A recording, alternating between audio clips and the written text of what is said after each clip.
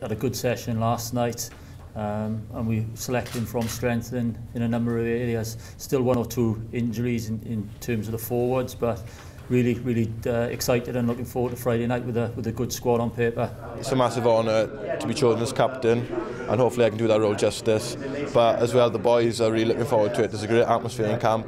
I think we've got a real togetherness as a team this year, and a lot of boys coming down from pro. A lot of boys have experience last year. It's just, we got a really good mix this year. From a 20s perspective, it's fantastic for us. We want as many of those players being exposed to regional rugby as possible, and Owen Watkins was outstanding for the Ospreys on Sunday. He played really well.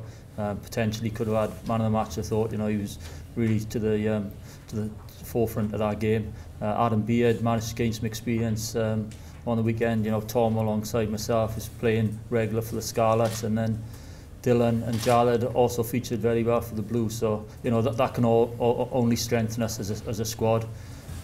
We're also mindful, we need to grow the younger players. We've got a number of players who've experienced Wales under-18s last year, went to South Africa on tour, so the pathway's working.